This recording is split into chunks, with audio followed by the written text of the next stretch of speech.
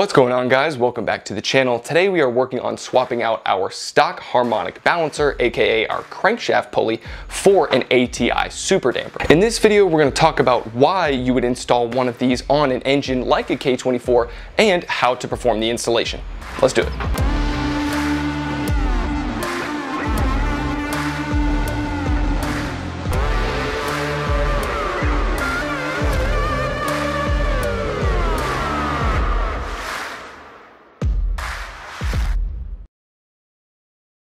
So first of all, let's talk about what this thing is, what it does, and why you might want to install one of these on your engine. So when you're looking at your engine in stock form, you're probably gonna have something like this. This is what's called a harmonic balancer, and it's essentially just your crankshaft pulley that runs the belt for all of the accessories on your vehicle. Now, the reason it's called a harmonic balancer and not just a crank pulley is because of the fact that its purpose is twofold. One is that obviously this is what drives the belt that turns all of the accessories such as your alternator, AC compressor, power steering, and otherwise. But the other main purpose of this pulley is to balance out any of the harmonic vibration the engine creates as it rotates. Engines of all types have their own native frequencies at every single RPM. And for engines that rev especially high, like the K series, which can be built to rev up to 8,000 or potentially even all the way up to 9,000 RPM, that frequency means that you're gonna run into a lot of different problems due to that excess vibration. And one of the main problems that people find that they run into with all of that excess vibration is that the bolts on the outside of your engine, especially on your accessories, will start to effectively back themselves out or wiggle themselves loose and then fall out of their place, meaning that, you know, your alternator might be kind of loose, which is making your belt pattern a little bit rattly.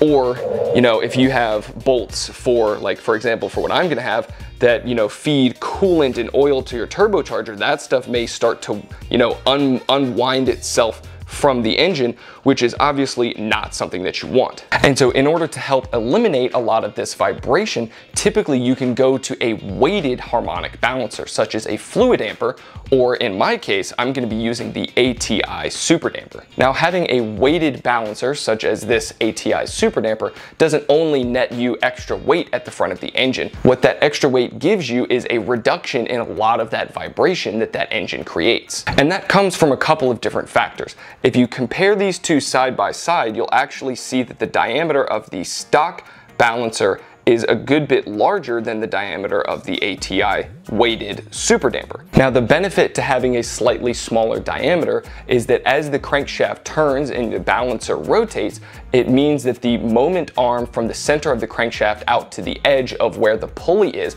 shorter, so that is going to help decrease some of the impact of that vibration. And also, the extra weight of the Superdamper helps to reduce a lot of those excess vibrations that are coming from the engine, helping to alleviate a lot of the problems that come with a lot of that additional noise, vibration, and harshness, aka NVH. Now, for the installation of this guy, it's going to be relatively straightforward, but not quite as simple as it would be with your stock harmonic balancer. And the reason for that is that the fit between the inside of this Superdamper and the outside of your crankshaft hub is a much tighter tolerance than that of the stock pulley. So if we take our stock pulley and we actually try to fit it onto the crankshaft here, you can see that it slides on and off pretty easily. I mean, it's not even close to a press fit. Like, this thing will slide on and off pretty smoothly.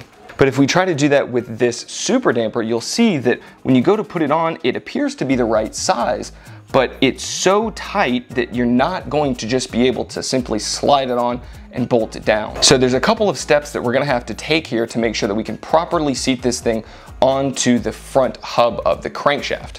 One of those things being that we will need this key, and you may either recognize this as a crankshaft key or also the slot on the front of the crankshaft. This is what's called the keyway.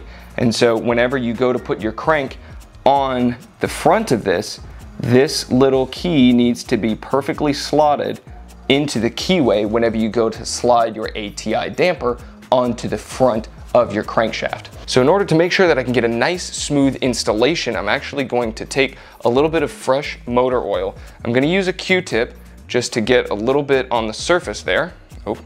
and I'm going to apply some to the outside of this crankshaft here. Maybe a little bit on the inside as well, just for good measure. And then in addition to that, I'm also going to apply a little bit to the key just to make sure that it's sliding over top of the key nice and smooth. Apply some to the key way. There we go. And set this guy right back in there. Then in addition to that, I'm also going to apply some of that oil here to the inside of my super damper, as well as kind of to the back side of this surface, just to make sure that we get nice smooth sliding everywhere as we go along. Sure, we're getting a nice thin layer of oil. You don't want to slop it on there or anything, but we're just trying to make sure that we've got a little bit of lubrication as we go to install this. Now what I'm going to need to make sure that I do is that this little slot right here that you can kind of see there, that slot is going to line up with the key that is on the crankshaft, which is right here. So I'm going to basically just kind of line these up so that they are right in place and everything is pretty much ready to go on. And I'm just going to kind of give a little bump, and maybe even take a soft mallet and just kind of tap to get it to hang on to the front of that crankshaft. So now what I'm gonna do is I'm gonna take my stock crankshaft bolt with the big washer in the front, and I'm actually just gonna screw this in through the super damper into the crankshaft. And so then once this gets tight, I'll start to tighten down the bolt. And as that happens, it's going to help push the super damper closer and closer all the way until it fully seals against the back, or the front rather, of the timing chain cover. We're gonna get this guy screwed in. There we go.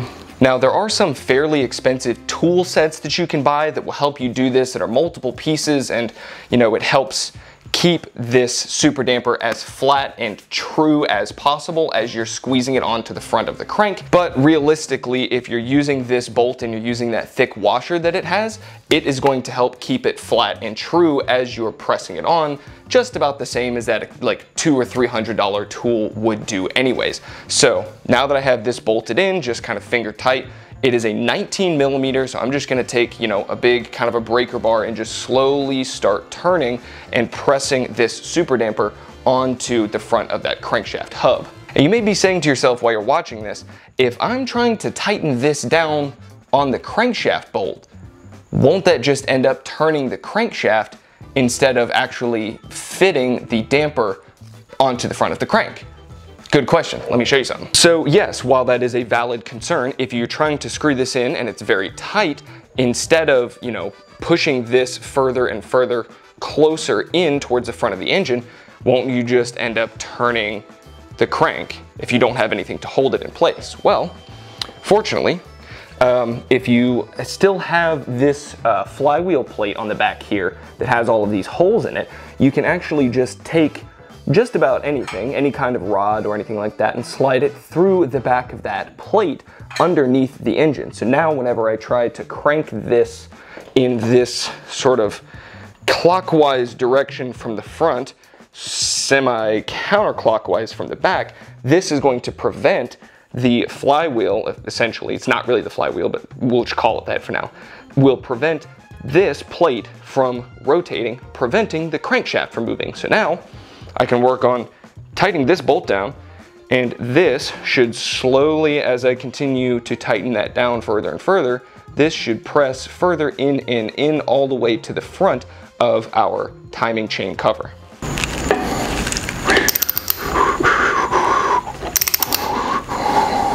All right, so now that I've gotten a few cranks, I'm just gonna pull this back out, make sure that everything still lines up, that we still have good contact between our key and our key way on the new pulley.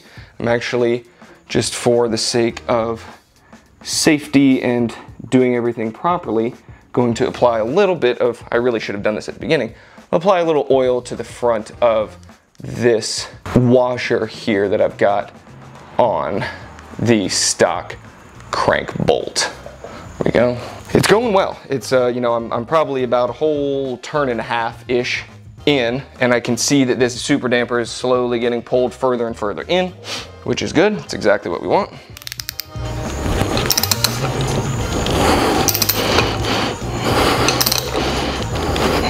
And there it is, that's pretty much it. It's a relatively simple install. You can see that now, you know, the ridges on my super damper line up with the flat section on my water pump, and the ridges also line up with my AC compressor and the alternator and all the rest of that. So we are pretty much donezo right there.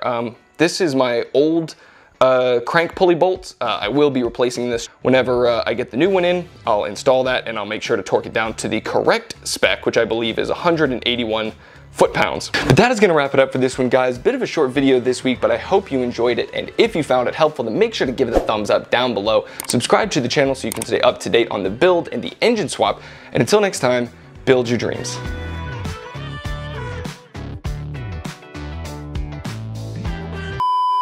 We thought, no,